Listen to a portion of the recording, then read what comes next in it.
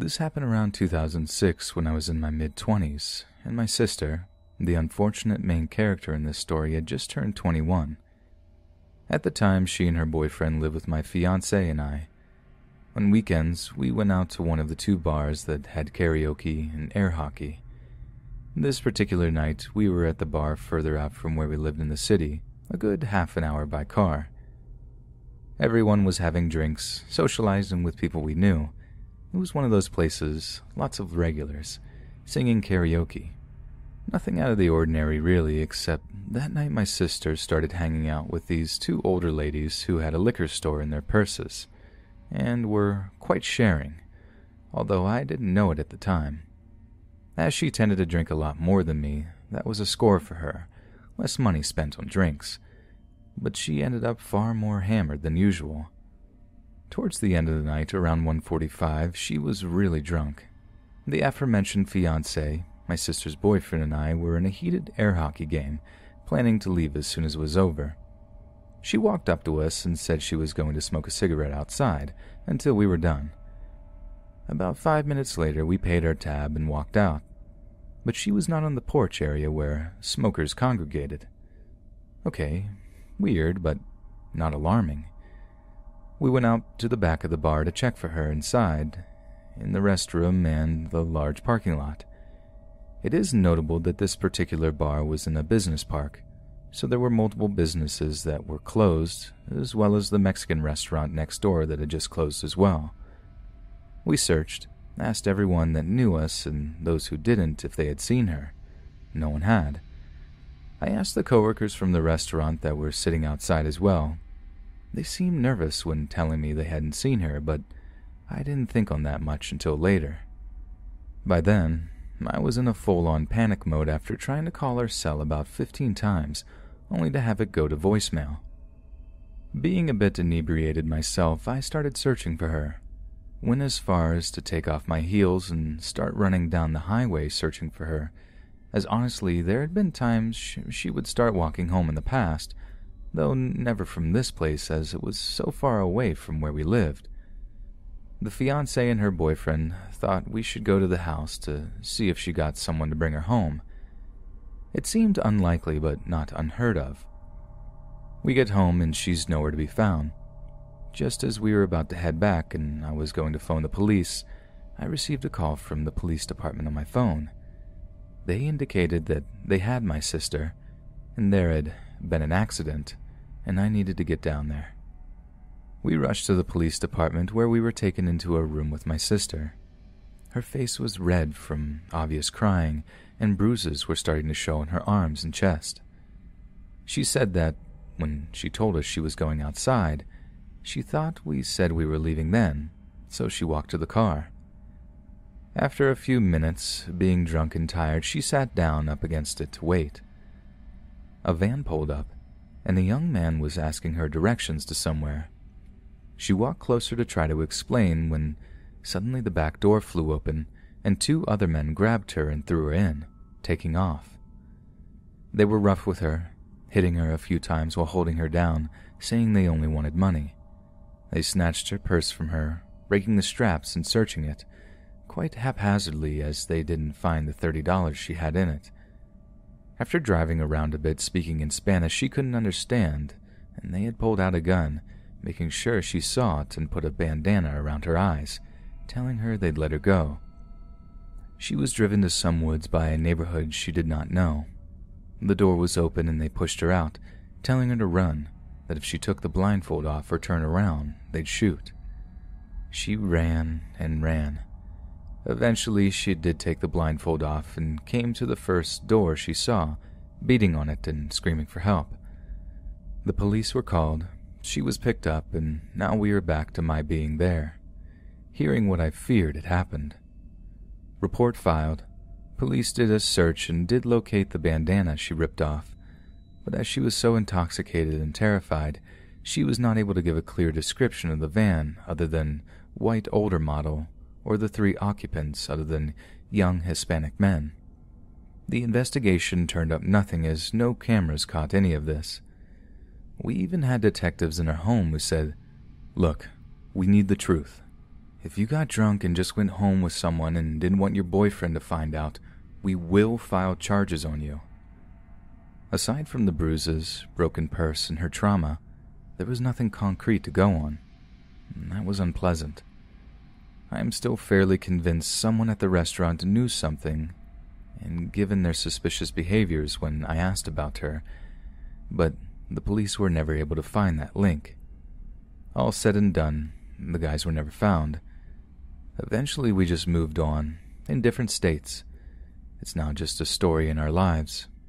It still makes me sick, thinking of what could have happened, but thankfully didn't.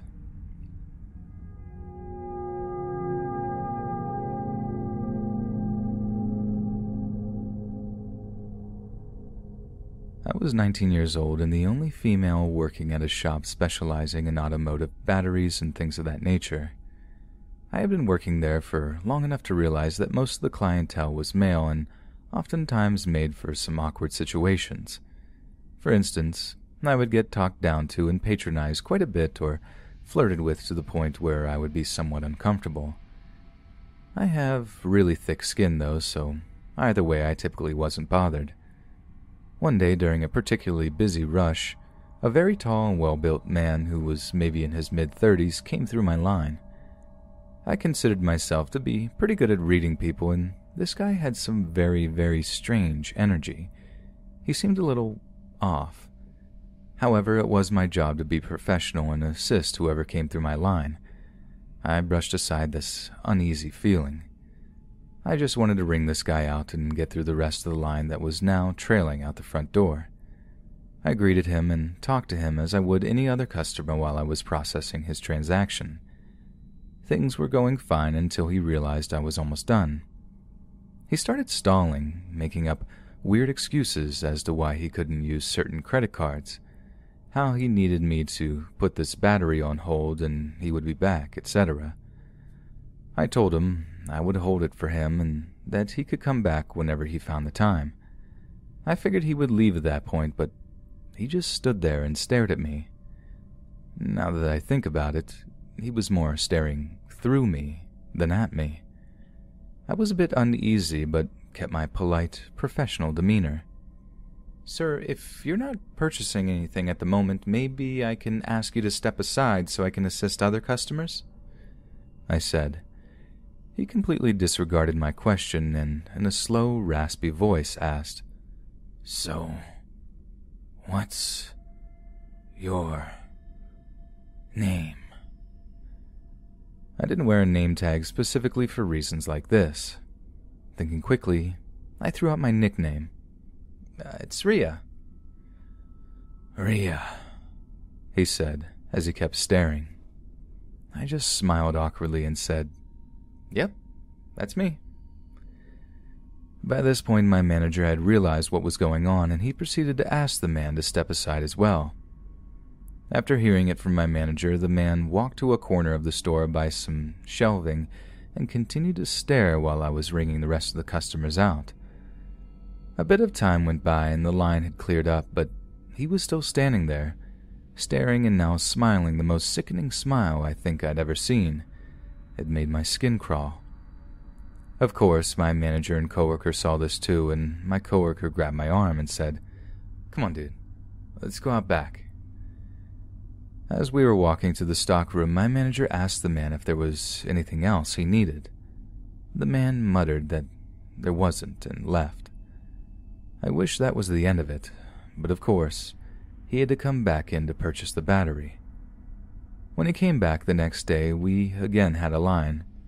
He let people go ahead of him and waited until I was free before coming up to the counter to make his purchase. I greeted him again and tried to remain professional, but it was hard considering how creeped out I was. I was again met with the same stare and the same freaky smile. I can't remember the entire conversation, but at this point, the questions he was asking became personal, weird, and inappropriate enough for my coworker to cut in. He looked at the guy and then at me and said, "Rhea, go take your break," before he basically pushed me out of the way of the computer and rang the guy out. I stayed in the back until my manager came and got me, telling me it was safe to come out. We were all pretty creeped out, but thought that was the end of it. A few days went by, and we had all mostly forgotten about this creepy dude, until he walked in again. This time, though, he didn't look through the store, didn't approach the counter, didn't say a word to anyone. He just stood, jacked hood pulled up over his head in the corner of the store, staring and smiling. The smile had become even wider and more sinister looking, and at this point, I actually started to freak out. I started shaking and feeling sick to my stomach. Then my manager cut the horrible tension by pretty much screaming at the guy, "Hey, I'm sick of you coming in my store and pulling this." The creep paid him no mind and kept right on staring. This made my manager even more angry, and he walked out from around the counter and told the dude, "Look, man, if you don't quit coming in here and staring at her, I will not hesitate to call the cops. What you're doing is harassment, so you need to get out of my store." At the mention of the police, this dude's smile dropped and he slowly sauntered out of the store. We never saw him again, but I was immediately taken off closing shifts due to fear that the man would come back and try to catch me when I was alone. I've definitely dealt with my fair share of creeps at that job, but this guy was by far the most disturbing.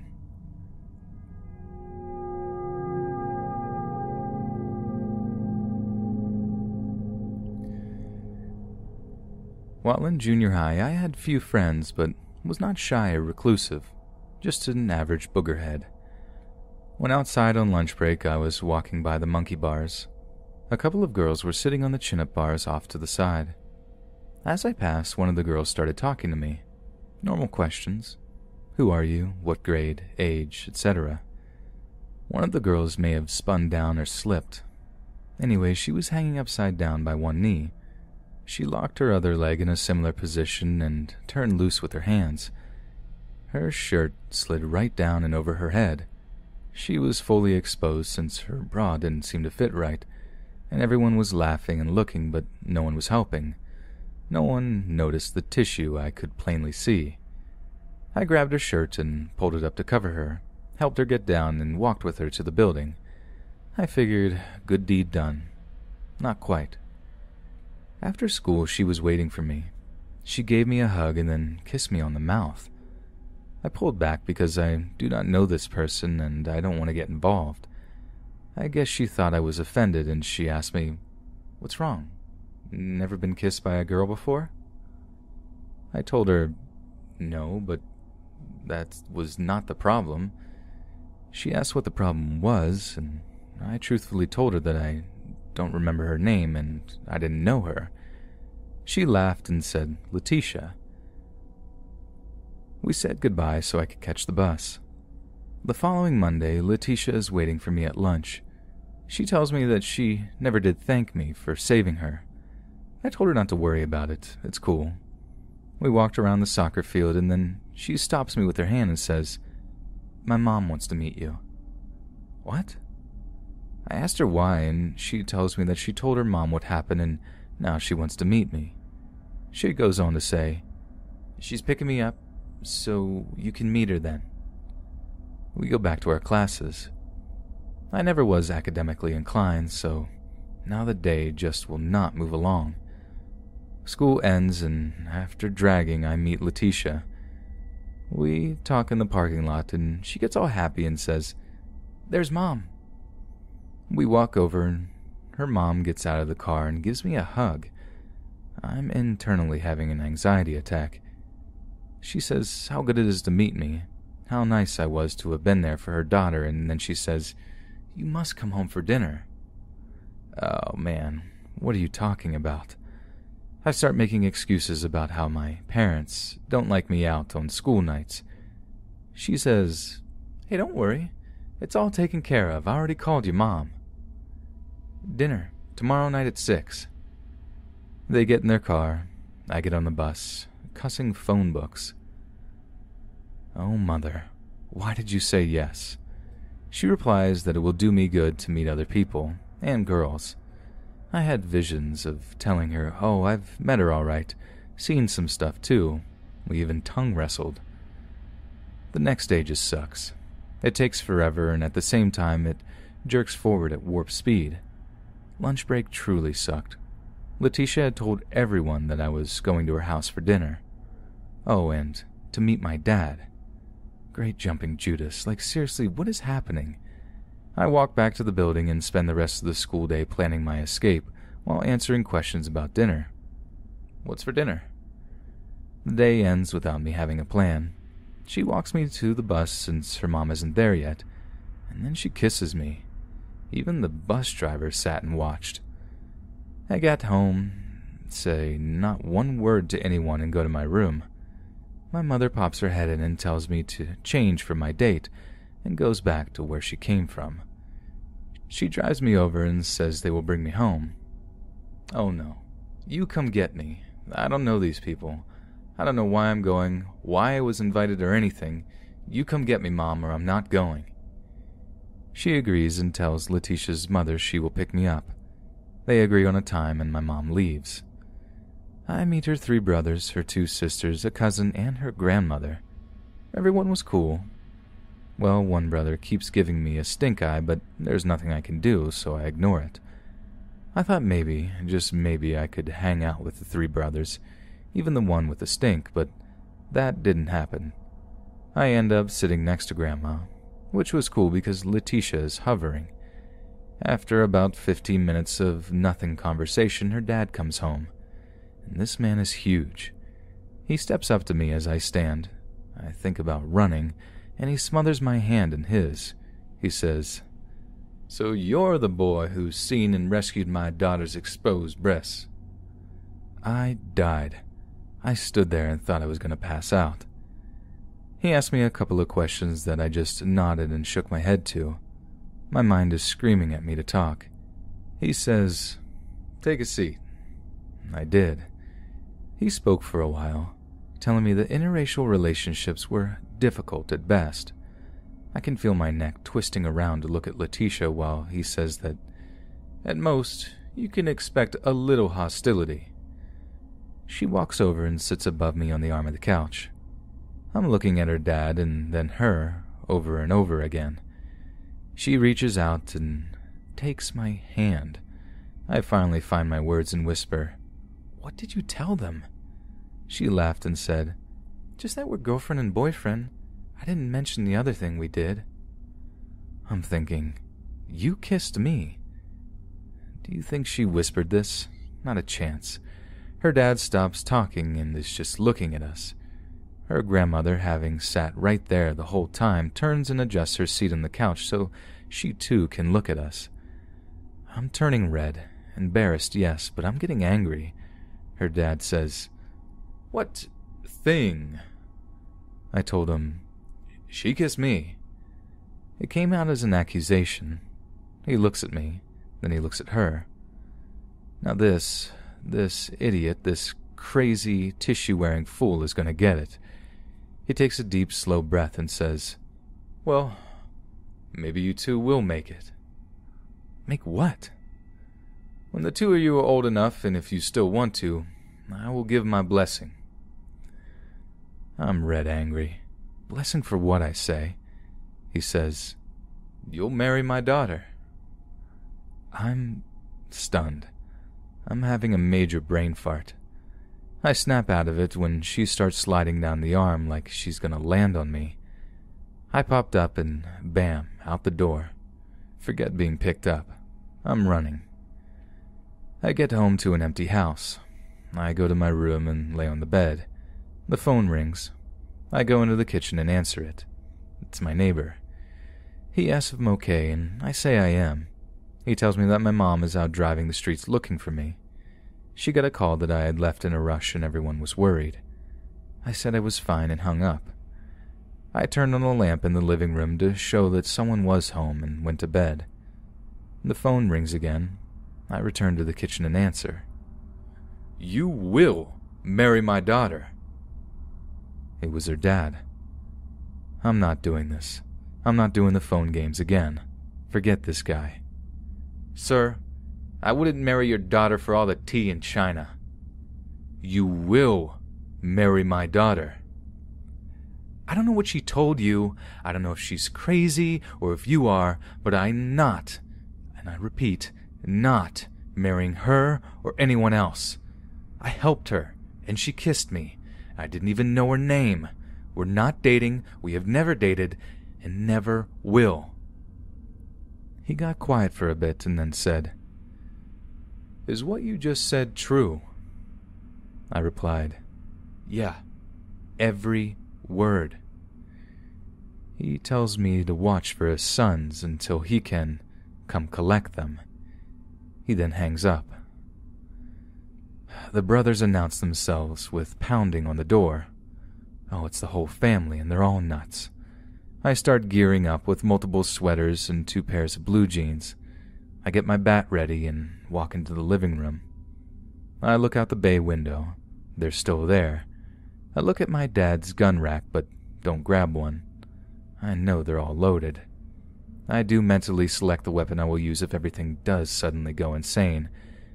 Thankfully, the banging has stopped. I look out the window again.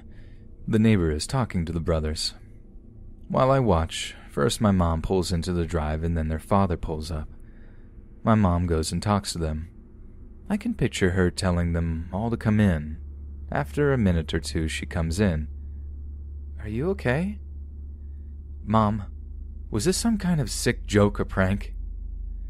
She walks over and hugs me and says, "No, son, you did a good thing at school. Don't let this stop you from doing the right thing." She continued, "I'm sorry, I had no idea." I went to my room where I just sat there. I don't even remember what I was thinking. To this day, almost 40 years later, I just shake my head when this memory returns.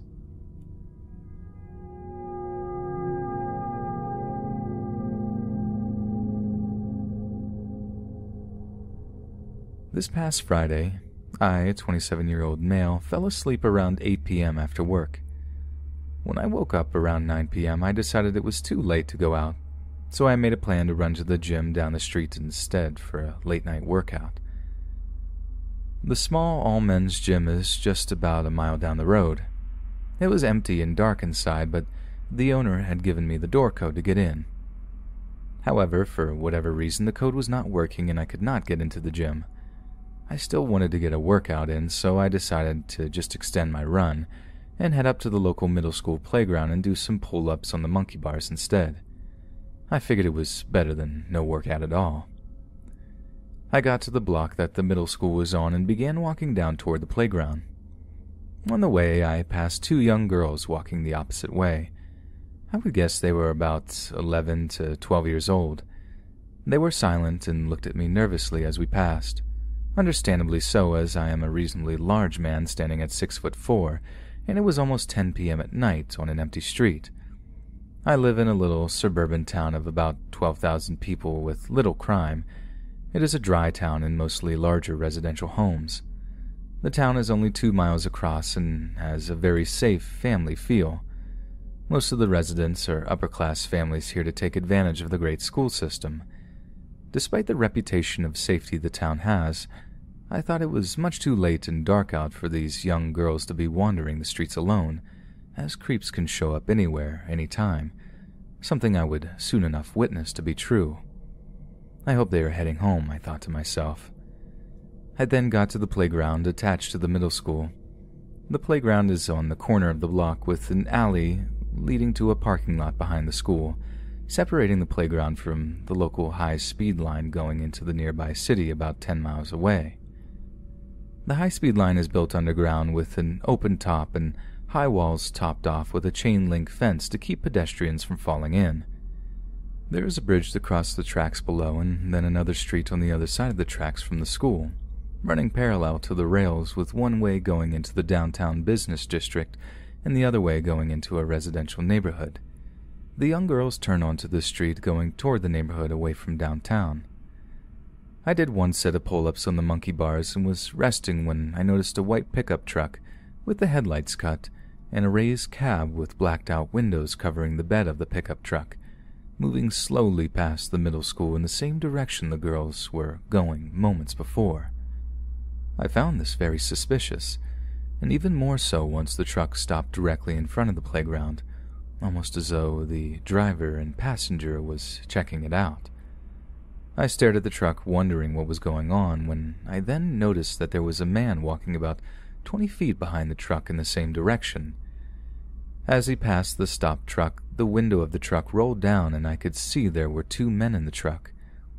I clearly saw the man walking, looking over, and made a keep going forward hand signal to the driver and passenger, which followed his directions and started moving again, creeping slowly along with the headlights cut just as they were before.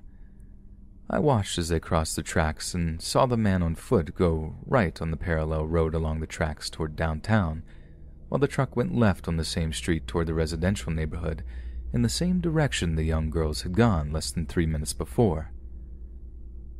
What did I just witness?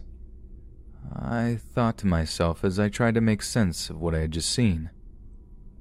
To me, that the truck and man on foot were following the young girls, stopped at the playground to see if they were there, and kept going when they only saw me doing pull-ups.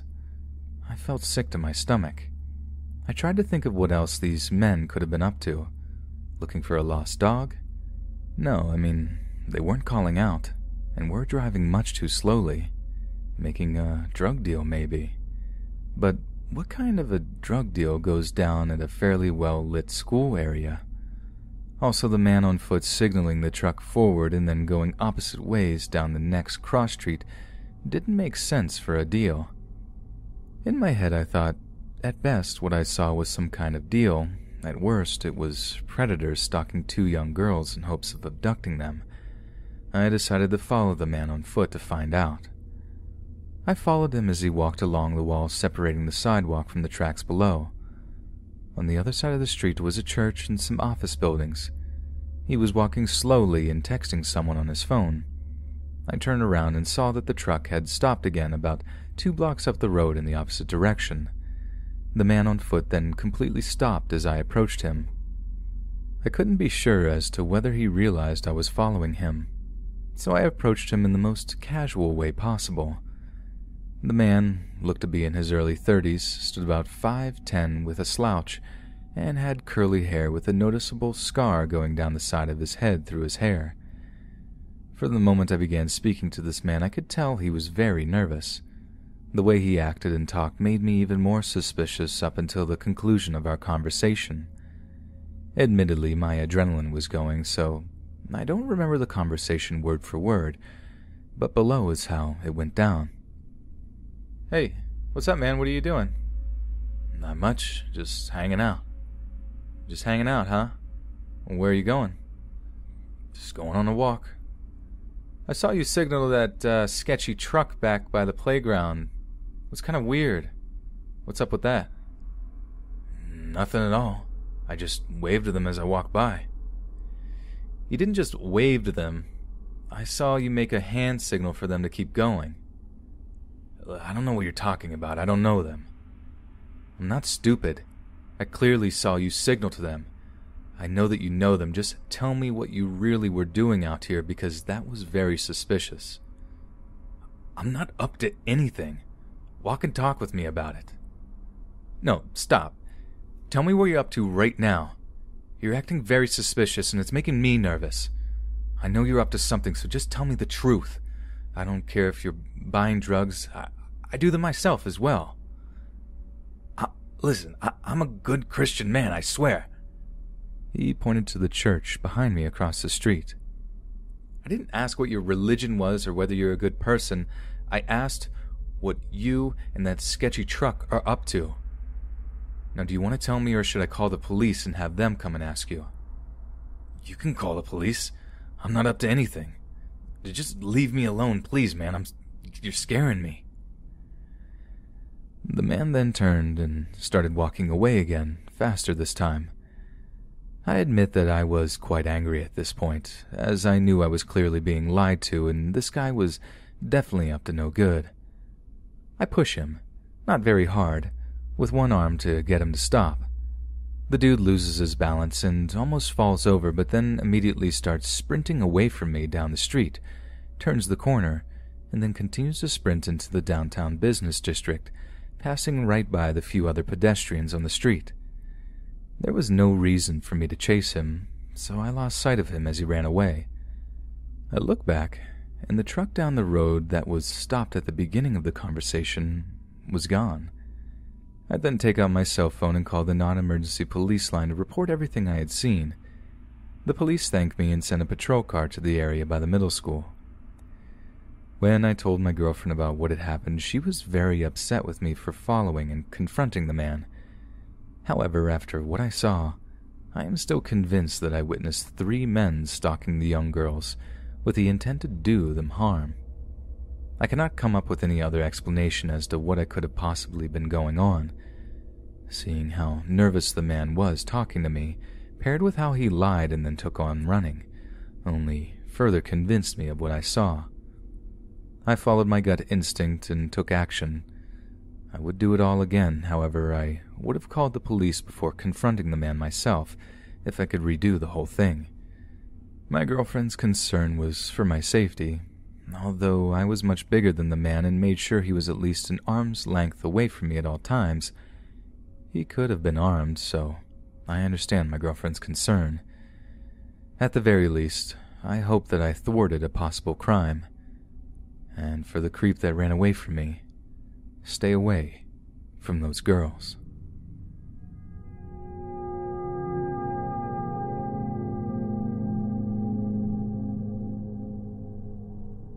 I've come to the conclusion that I am a magnet for creepy encounters, crazies, and potentially dangerous situations, probably because I can be incredibly naive.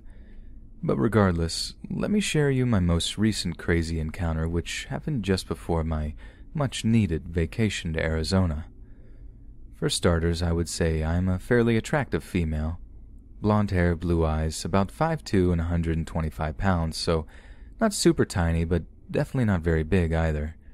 I also can't seem to tell when people are generally being nice to me or if they're flirting, as I'm super oblivious, which may be the cause for what transpired. I won't disclose exactly where I work, but I will say that I work at a warehouse and club that you have to have a membership in order to do your shopping. Specifically, I work in the membership department, so I deal with new sign-ups, questions, issues with memberships, credit cards, angry members who demand they speak with the manager, or who just want to complain at you even though you have no control over a policy. As part of the member service department, we are expected to always be super happy-go-lucky, friendly, and helpful. Granted, our entire company is dedicated to making our members happy, but the membership desk is supposed to be the Disneyland of the warehouse. With the member wants, we will bend over backwards to try and make it happen, which can lead to some entitled jerks when they can't get their way and some incredibly scary encounters. For reference on just how crazy it can be, I had one coworker get screamed at by a man twice her size because he was removed from the membership, which led to several other members getting involved. A man who was the epitome of a serial killer and terrified members, a manager who was pushed by an angry member, and another member following me around the store because she was mad that I only refunded her half her money, like I was told to do by my manager, but that's a story for another time. Just to name a few. But most of the time, members are pretty nice about situations that arise. My department is pretty closely knit, and despite us getting fairly competitive with our benchmark numbers, we're always there for each other and have the others back, which I think becomes pretty important later on down the road for this story. One day as I was working, I have a gentleman come up with an issue about his membership and credit card. The guy, who I'll refer to as Chris, was probably about 6'2" to 3", average build, with dark hair, dark eyes, and a beard. He didn't seem to give off any creepy vibes and was very polite as he tells me what the problem was. Apparently, as he was trying to fill his bike up with gas, his membership and credit card wasn't being read properly. He explains that he comes into town maybe once or twice a week, and he really only stops at our store to fill up his tank. He also said that the card has his name on it, but it had his mom's membership number and her membership picture in the back, but that he is on her membership as her household member. I asked to see his card and driver's license, which he hands over, and I type in the membership number to pull it up on our system.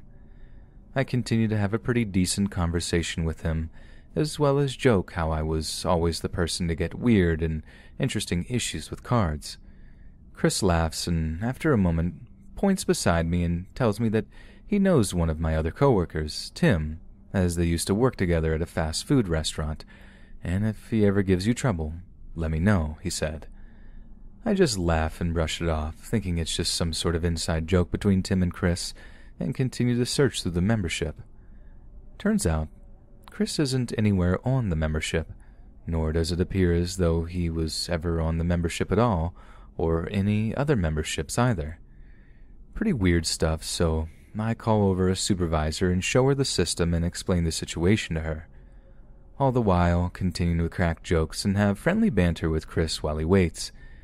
She says his best bet would be to call the credit card company we're partnered with and figure out what happened to put his name on a credit card tied to his mom's membership. He says he can do that, then asks if there's any way he can still get gas. The supervisor says sure and tells me to call the gas station to let the attendant know Chris was coming down and that he needed some help getting the gas. I tell the attendant when he answers the phone that Chris would be coming down with a motorcycle to get gas, briefly tell him what happened with his membership, then let the attendant know he's okay to get gas today. He just needs help getting it. The attendant says okay. I hang up, and Chris thanks me after telling me that my name was very beautiful and unique. I thank him, tell him to have a good day, and he leaves. I figured that was that, right? Wrong. Fast forward a couple of days. I'm closing the membership desk with Tim, and I'm not entirely sure how we got onto the topic, but Chris comes up in our conversation. Tim asks if I remember Chris, and after a little description I say, "Oh, Chris, the guy with a really weird situation with the credit card and his mom's membership, right?" Tim says yeah and tells me something that made me uncomfortable. When he went outside for his break an hour or so after Chris had supposedly left, he ran into Chris hanging out by the front entrance. He says Chris flagged him down, and after sharing some brief pleasantries, Chris starts acting a little twitchy and nervous and says, "Hey, remember that girl who was helping me with my credit card? What's her name? She's cute. Is she single? I think she's got a thing for me, and I wanted to ask her out." Tim then goes on to tell me that after he told Chris that I wasn't single, Chris became visibly upset, muttered something under his breath, and stormed off. Tim also told me, "Even if you were single, I still would have told him that you weren't. He's not that good of a guy. Dude's got some issues." Upon hearing this, my first reaction is to laugh nervously and brush off what Tim said as just a weird reaction. But on the inside, I'm freaking out. I read too many stories and have watched too many crime shows to not think the worst, and I've had my fair share of insane encounters over the years to always be on edge. But I assure myself that nothing will come out of the situation, and I was just working myself up over nothing. And it was true. For a few days. Cut to Saturday, one of the busiest days for retail shopping.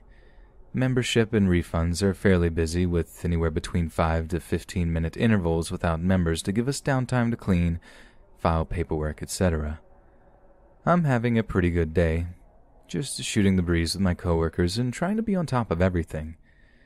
Since it was at a slow period, we were running breaks, and our supervisor was doing some office work, so it was just me, Addie, Rick, who was filling up the kiosks, and Emmy, who was working on the returns that were trickling in.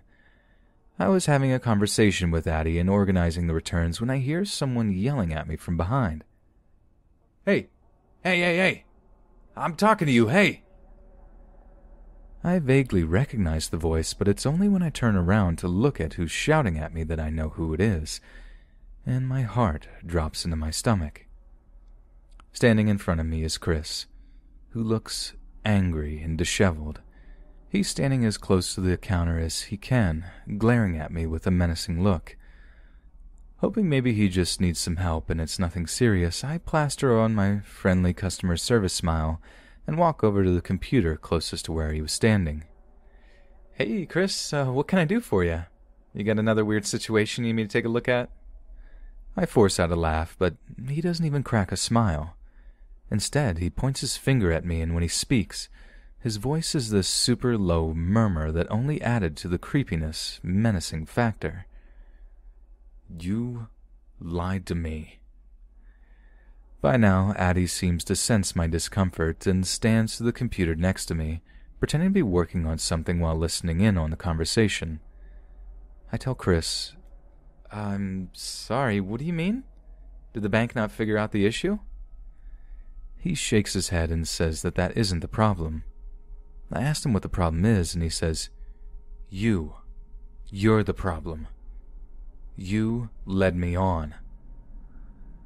I'm sure my confusion is visible, and Addie and I exchange a glance. She subtly gestures if she should get a manager, and I subtly tell her no before I turn my attention back to him. I ask what he means by that, and he states that I led him on when I knew he was flirting with me because I was flirting back despite having a boyfriend, and that it was a real terrible thing for me to do. I say, "I'm very sorry if it seemed that way, but I wasn't flirting with you. I was just being polite. I didn't realize you were flirting with me. I'm sorry." He starts to become more upset, pulling at his hair, rubbing his face, and says, "No, you did know, and you were just pulling me along. I'm not someone to be messed with like that, and you're going to regret messing with me." At this point, Rick had just come back from the kiosk, and Addie was quietly filling him in on the situation away from me and Chris so that they wouldn't be overheard. Rick, who's a Navy veteran and a pretty large guy at about 6'1" and heavy set, is watching Chris closely, and when Chris starts to seem threatening, he puts himself into the conversation. Rick asks Chris if there's a problem, but Chris ignores him and continues to berate me, while I stay quiet, too scared to speak. He calls me some stuck-up wench who's probably with some a-hole if I even was with someone. Typical nice guy, am I right? And that I could have had it all if I had just given him a chance. He continues to tell me that I wasted that chance the moment I let him on, and that he was going to make me pay. Chris then reaches over the counter and tries to grab my arm or slap me or something, but Rick pushes me to the side away from Chris, and Addie is on the radio calling for a supervisor or manager to please come to the membership desk now. I remember seeing a front-end supervisor running from the cashier line to where the membership desk was, and I remember panicking, thinking that Chris might have a gun, and what if he tried to hurt someone with it? Meanwhile, as I'm worrying about what could happen, Rick is telling Chris he needs to calm down and not speak to me that way. Chris then loses it and starts slapping his hand on the table and pointing at me, saying that I am a problem, and he has every right to speak to me that way because I was being a twat. The supervisor finally shows up as Chris continues to spew crude insults at me. And the supervisor, after realizing Chris was yelling at me and seeing how upset I was, quietly tells me to take my break before radioing for someone else to help at membership and asking Chris what the problem was. I start to leave and Chris starts to follow me, while Rick and the supervisor start following Chris to stop him. I feel myself on the verge of a panic attack and start speed-walking while Chris continues to shout at me, and then he pushes me. I manage to catch myself on the battery display, and Rick and the supervisor catch up to him and attempt to detain him as best they could, and Addie makes another page to call for warehouse manager and to our security guard while passerbys watch the whole situation go down. The supervisor tells me to go, and this time I run to the break room, where I have a complete breakdown, shaking and crying and unable to breathe as other employees on their break ask if I'm okay and try to help out. After maybe 10 minutes, when I had just started to calm down, one of the warehouse managers, Lena, and the security guard come in and ask if I can go with them into the office. I follow, and we go into the GM and AGM's office and shut the door. They tell me to sit down, and after they ask if I'm okay and ask what happened, to which I told them the entirety of the story, they tell me that Chris got away. I'm too shocked to ask anything other than how, and they explain that not long after I left and right before they arrived at the membership desk, Chris managed to get out of the hold he was in and ran to the closed door beside the exit, which he pushed open to avoid the crowd and set off the alarm that Lena had to shut off, and then booked it to the parking lot. They spent the next 5 or so minutes trying to locate him, but he was gone, and there are no cameras outside the warehouse to try and capture his license plate or anything else. And because of his strange membership situation and because we only had his first name and a description of what he looked like, there was no way we could pull him up in the system to notify authorities. The only thing we did have was a grainy video of him getting hostile at the desk, following and pushing me, then assaulting Rick by elbowing them in the face and pushing the supervisor back, which wouldn't be difficult since Chris was about a head taller and was larger than the supervisor, to eventually get away. I was livid that he escaped, but also terrified, and the feeling of fear only escalated when Lena said, "We want you to know that he threatened he'd be back." They offered to have a fellow coworker walk with me to my car at the end of my shift, which I was more than thankful for, and that they would have locked security be more vigilant in making sure no one strange came by our store when we were closed until the whole situation was either solved or died down. There was nothing more I could do, and the most my work could do was to keep on the lookout for Chris and alert others if he came into the store again. I felt powerless. I still feel powerless. Always being on edge and on the lookout for Chris is driving me crazy, and I'm so paranoid I'll somehow run into him I avoid going places. The walk to and from my car before and after every shift is terrifying because I don't know if Chris is watching me, and if I think a vehicle has been following me for too long I make random turns until I lose them. I'm scared Chris is going to come back to the store or find me when I'm alone and do something awful. The only peace I found was when I left the state for a week for a trip, but even then I was still a little paranoid he managed to follow me. I keep a pocket knife close by anywhere I'm at, and I'm planning on getting my concealed weapons permit just to feel safer. Does that make me crazy?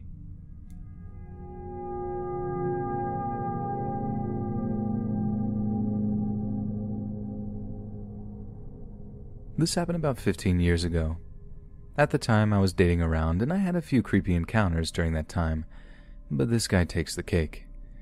He was an acquaintance my brother had met in a bar a few times and was showing around the local area because he was new to the country.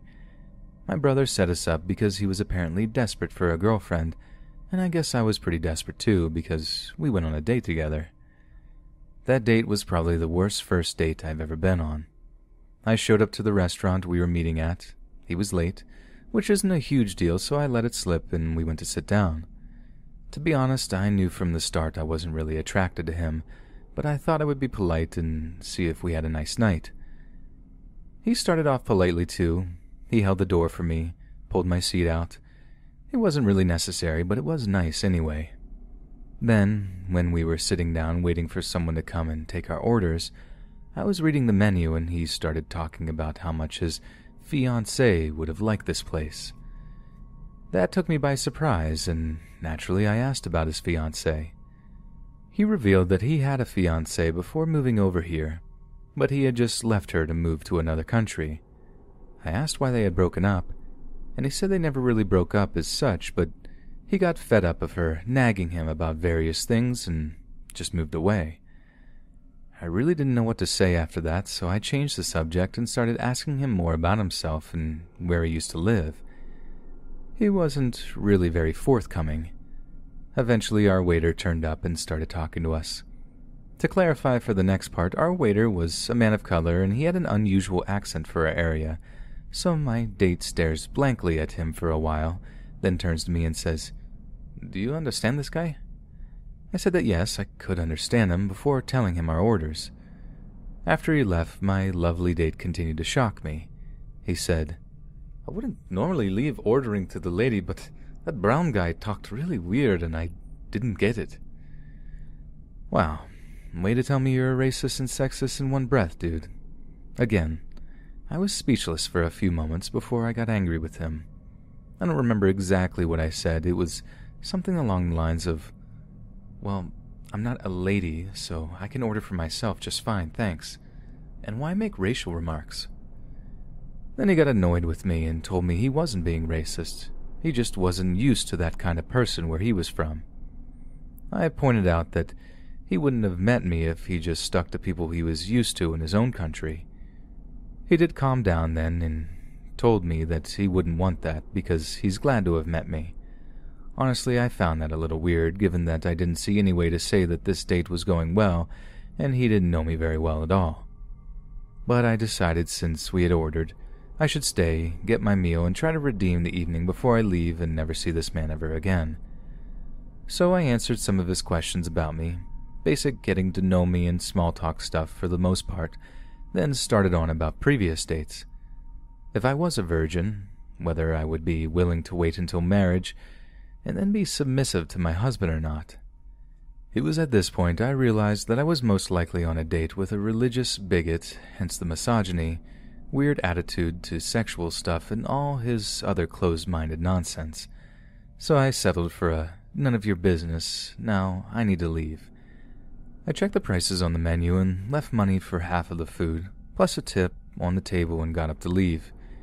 He said he didn't see why I was being unreasonable with him, as though this had been a normal date, and then told me that I couldn't expect him to take my money because that was an insult to him. Fine, dude. If you want to pay for a meal that's not even getting eaten, you pay for it. I'm not that mad about spending my money that I'll stop you. So I took my money back and walked straight out. I just assumed that yes, it was an awful evening, but I wouldn't have to see him again. I wasn't even back to my house when my brother started texting me, asking me where I was because my date had called him in tears saying I had gone off for no reason and he didn't know where I was or what to do. Thankfully, my brother was pretty calm about it and assumed that I had left for a reason. I explained everything to him and he was pretty surprised too. After that night, we both tried to cut contact. My brother stopped meeting with the guy and we both blocked the Facebook account we had for him too. My brother also blocked his number because he would not stop texting him about me, alternating between being really worried about me to saying he had hoped I dropped dead. Then he started making endless different accounts on social media to harass us. He told my brother he didn't know why we weren't talking to him. He posted a bunch of weird posts describing me in detail before going on to call me a lot of horrible names. We kept blocking them and moving on. Then the harassment got worse. He either found me and followed me at some point, or got my address from a friend and turned up one day, standing around outside my house, asking to come in and speak to me. When I refused to let him in, he grabbed my arm to prevent me from going in either and started to tell me that he didn't want to let me go because I would never find a man who would love me like he did, and that if I walked away from him again, I would regret it one day when I was old and lonely. He went on and on like this for ages and ages while I tried to pull my arm away from him, before I got fed up of this and yelled at him to get off of me and leave me alone, and kicked him in the shin. He let go of my arm but cursed at me and said I was being ungrateful to him, but I took my opportunity to run inside and lock my door. He started banging on my door, then trying to push it inwards. I was getting both upset by this man and just super fed up of his presence in my life, so I grabbed my phone and called the police, telling them that someone was trying to get into my house. I was told someone would be with me soon, but 20 to 30 minutes later there was no sign of them anywhere, and I was getting quite upset because this man was forcing my door, and I thought the lock was going to break soon. So I called my brother, who lives nearby, just because I knew he would come, even though I wasn't sure if he would be able to help much.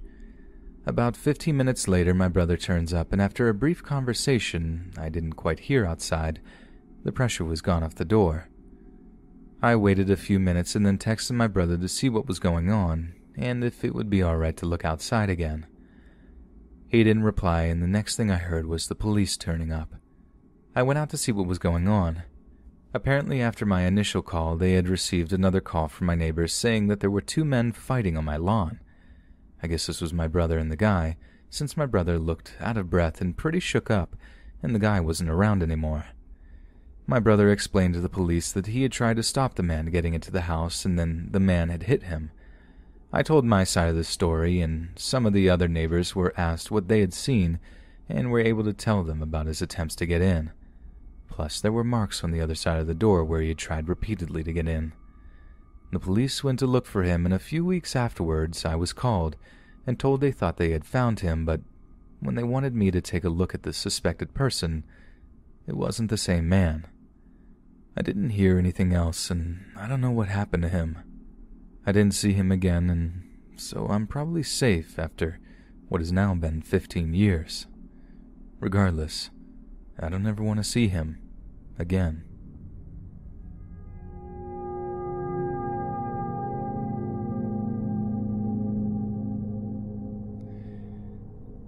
At my college, our student IDs are pretty much essential to have. They get you into all of the academic buildings and get you all your food on the meal plan. I had lost mine and was forced to go get a new one. I went to the security desk and told the security guard that I lost my ID and needed a new one made. He said, "No problem. Just come with me while I print you a new one." He was older. If I had to guess, I would say about 65, but in very good shape.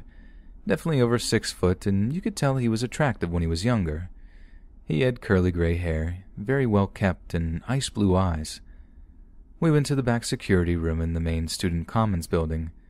It was a room that was a little ways back, but still had a good amount of food traffic going by it. I walked in and sat on the couch that was across from the desk. When he walked in, he closed the door. He went on the computer at the desk and asked me all my information: student ID number, name, birthday, class year. When he pulled up my account, he saw my picture that is used for my ID. He asked me if I wanted a new picture taken for the new ID, and I said, "No, I'm good," because I don't like my picture taken, but also I looked a mess because I wasn't expecting to need a new picture taken. He then said, "Well, your picture is very good. You look pretty. Most are bad." I laughed and said thank you and told him I was a senior in high school and got that taken at orientation almost 3 years ago, as I was a senior now. And he responds, "Well, you must have always been pretty." I started to feel weird then, but this is a security officer at my college, and it's known for having great security. He then said that the computer wasn't letting him print one without taking a new picture since it was so old. He told me, "If you need to get a new ID, it makes you get a new picture after 2 years because people can change in looks, and we need to make sure it's you and have good information." Okay, you just asked me if I wanted a new one, but are now telling me I need a new one.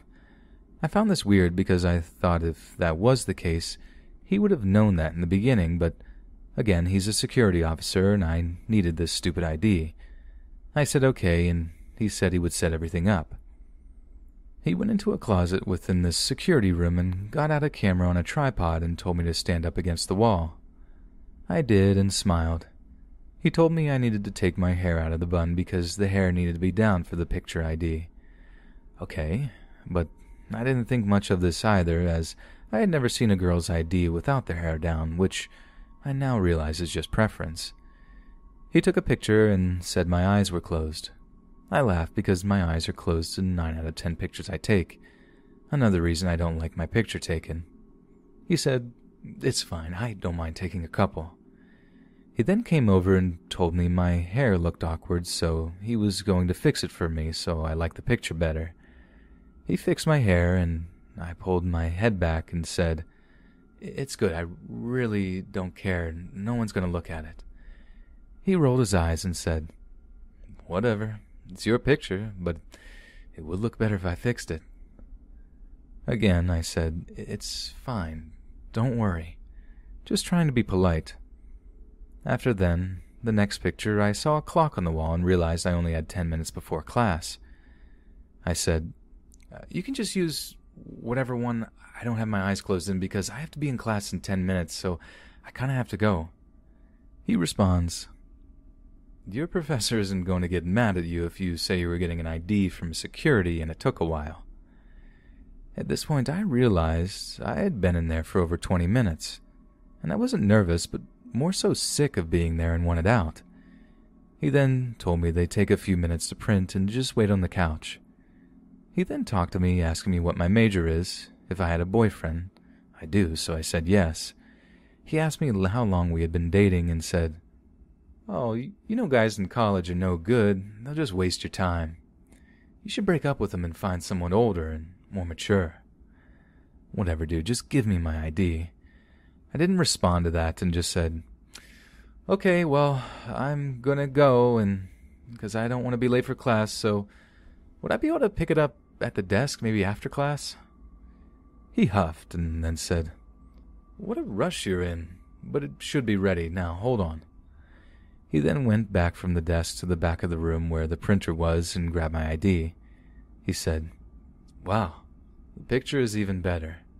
I'm a pretty good photographer if I do say so myself," and winked. He kept holding the ID, not handing it to me. I was annoyed at this point, but I'm really bad at being assertive. I said, "I'm sorry, I really have to go." And he laughed and said, Okay. I would think a senior wouldn't be nervous about being a little late." Then he handed me the ID. I basically snatched it out of his hands, and he said, "Well, I'll walk you out because you aren't supposed to be back here without a security guard. I wouldn't want you getting in trouble." I'm thinking, oh my God, just let me go. So he walked me out, and I said thanks and basically ran out of the building. I'm not gonna lie. I thought he was weird and flirty, but I had never needed to get an ID made before, so I just thought that's how the process was, and that he was just a little too flirty with the situation, so I never said anything to anyone. With 3 weeks left of school, I somehow managed to lose my ID again. I had been borrowing my boyfriend's because I was super busy at the end of the year, and I just thought, I really don't have a half hour to spare to get a new ID. Finally, my boyfriend got annoyed with me using his meal plan and always having his ID, and he said, "You need to go get a new one. It only takes like 5 minutes tops." I said, "No, it doesn't. It took like a half an hour. I don't have time for that." He asked me what I was talking about, and I told him what happened, and he responds, "No, that's not at all okay. You need to report that." I said I didn't care enough to, but I asked him to come with me to get a new ID. When I went to get the new one, it was a different security guard, and he said, "Yeah, no problem. Just wait here. I'll be back in a minute." Not even 5 minutes later, he was back with a new one made. I told him what happened last time, and he looked very concerned. He asked who the security guard was. I didn't know his name, but I described him. He gave me the name and office of the head security guard and told him he would call and tell them I was coming over. I went and talked to the head security officer, and he told me what happened was not at all protocol, and he looked in the system and saw over 30 pictures taken of me. He reported it to higher-ups. I had to go in and speak to a group of 3 people in administration and let me know that he was fired and would not be allowed on campus again, and to notify them if I see him.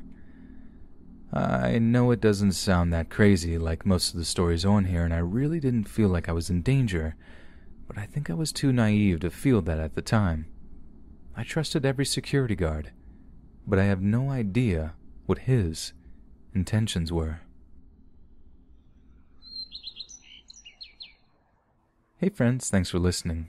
Be sure to subscribe and click that notification bell to be alerted of all future narrations. If you got a story, be sure to submit them to my subreddit, r/LetsReadOfficial, and give and receive feedback from the community, and maybe even hear your story featured on the next video. And join my Discord to interact with me and other listeners directly. And if you want to support me even more, grab early access to all future narrations for just $1 a month on Patreon, and maybe even pick up some Let's Read merch on Spreadshirt. Links in the bio. Thanks so much, friends, and remember, I'm Let's Read, and my farts smell like cheddar and garbage. Be sure to check my septic tank for all of the latest on Let's Read.